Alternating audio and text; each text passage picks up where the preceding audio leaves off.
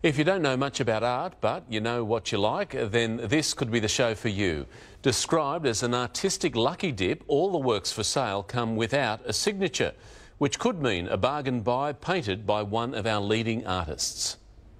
It's a big artistic whodunit. Thousands of works for sale, all the same size, the same $100 price, and all with the same catch. You don't know who created the artwork until you've bought it.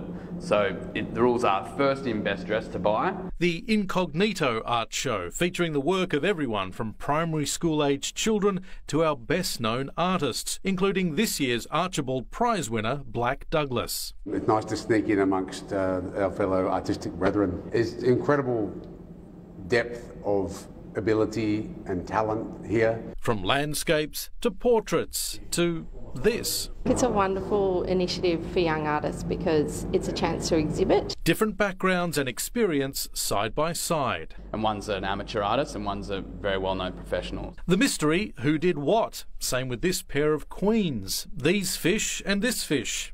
Or these abstract offerings. Can you tell the amateur from the professional? And the point is, does it matter? Once you take the name away, do you like the picture? That's what it's all about. The first Incognito Art Show last year saw queues out the door and around the block. There are more than double the number of artworks on offer this year, more than 3,500 of them from all across Australia.